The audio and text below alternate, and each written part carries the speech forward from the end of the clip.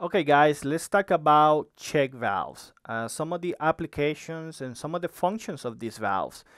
Basically, the function is pretty simple. It allows flow to go in one direction, and it blocks flow coming in the opposite direction. This over here is a hydraulic symbol for a check valve. If you look at it, coming from, let's say, right hand to left hand, you have free flow coming from here to here.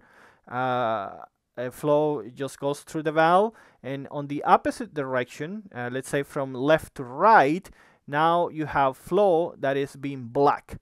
So it's a free flow one direction and a blocks flow in the opposite direction. So what kind of applications can we have for these check valves in hydraulics, right? So I just wanted to give some example of different circuit schematics and hydraulic application for these valves. For example, this one over here, we have a crossover pilot operated check valve. On this one is used to block the cylinder into position. Let's say you are going to extend the cylinder. Fluid comes through here, goes through the valve, free flow in one direction. It tries to push the cylinder tries to extend. The cylinder cannot extend because now the flow is being blocked by this check valve over here. So in order for it to extend, you are using this pilot line. You use this pilot line. When this pilot has pressure, now it opens up the check valve and it allows the cylinder to extend. And now you have flow going through this check valve and go back to the directional control valve and goes back to the reservoir over here. Now, if you have flow in the opposite direction, you try to retract the cylinder, you have the same thing. Flow goes through the check valve, try to retract the cylinder cannot retract because now you are blocking the flow coming out of the cylinder in this direction. So you use the pilot line, there's pressure in the pilot line, opens up the check valve is open, and now you can retract the cylinder. It goes back to the directional control valve and back to back to the reservoir where the flow is discharged. So that is some of the applications. In the normal position, the cylinder cannot move anywhere. It's black. You cannot go anywhere. It's black. No fluid coming in, no fluid coming out, and so you maintain the cylinder in position. It does not matter if gravity, for example, is pulling it one way, or if another force is pulling the cylinder in or pushing it out. It just doesn't go anywhere. It's black. The only way to move it is through the directional control valve and the pilot operated lines. Let's check out another application over here. Let's say the meter out system. In this example, let's say you try to extend the cylinder. Cylinder is being extended. It comes over here. Fluid is being blocked on the extension, on the return fluid of the cylinder. You cannot extend that cylinder.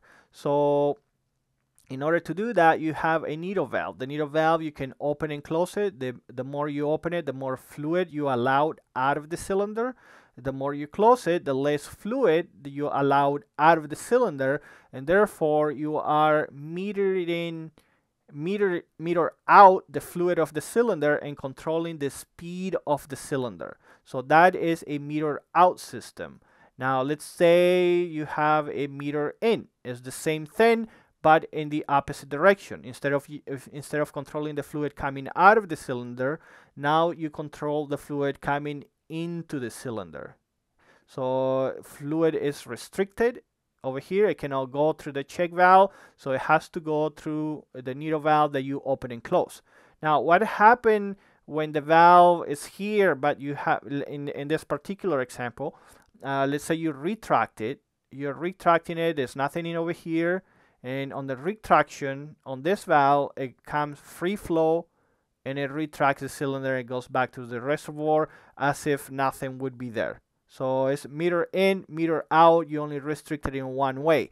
There's a lot of valves, sandwich valves that are sold to be put on top of the directional control valves that you can meter in and meter out a cylinder, or or or a hydraulic motor. It does not need to be a hydraulic cylinder. You can do the same with a hydraulic motor.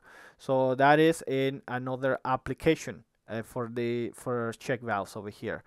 Another example, one time I saw this, and like, why in the world would somebody put in a check valve in the suction of a pump? And some of the applications, some of the machines that I've seen, it had a check valve just so the pump would not become a hydraulic motor. Just so flow in some of the applications, you would have some pressure back from here back to the pump, and it will push fluid from the pump back to the reservoir. So in order to stop that, they put in a check valve over here, and so you're sure to maintain fluid going in one direction for the pump. So I'm not gonna comment anymore on that. This is somebody that does. I've seen it like that, but that's as far as I'm gonna let it go. So anyway, so another application that I have over here is a high-low system. A high-low system is basically you combine the fluid of two pumps at a certain pressure, and in another pressure you only have one pump working. So let's say you have 1,000 psi. At a 1,000 psi, you have, let's say, pump number one goes through is pumping through the check valve. It goes up to the system, both pump, the combination of both pumps, both flow. And let's say you reach 1,000 psi. At 1,000 psi, now on this part of the circuit, now you have a valve, and you unload the fluid from this pump at 1,000 psi to a discharge pressure to unloading valve on this side of the system. So 1,000 psi. At 1,000 psi now, this pump, it keeps on pumping. It keeps pumping oil, but it cannot go through the check valve. The check valve blocks it. It opens it in one way, but it blocks it in the other way. So this pump is discharging over here, while this pump keeps pumping to the system, and the check valve does not allow any flow going in the opposite direction. So over 1,000 psi, you only have one pump working, and under 1,000 psi, you have two pumps working at the same time. So that is a high-low system in which you have a combination of two pumps. Let's say maximum system pressure. Maximum system pressure can be 2,000 psi.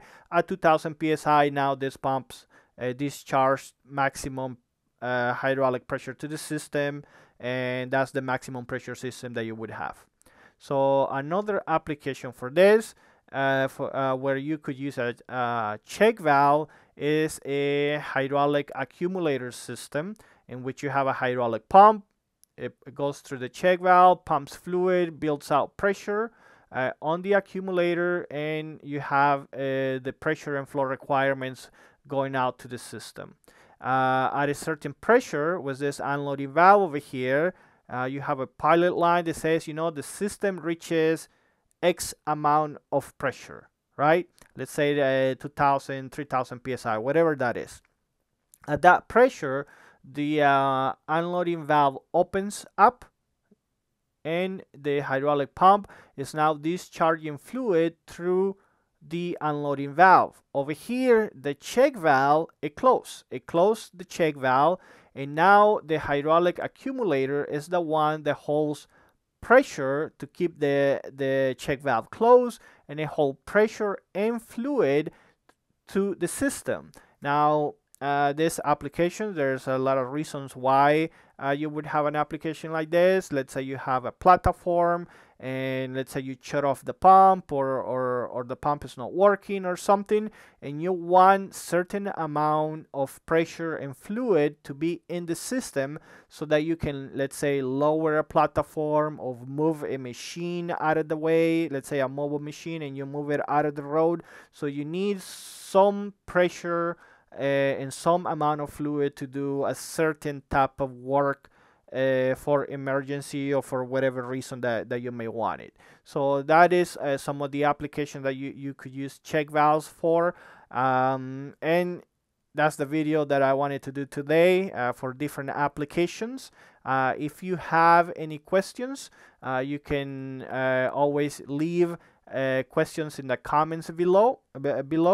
And yeah, thank you very much for your attention. We'll see you next time.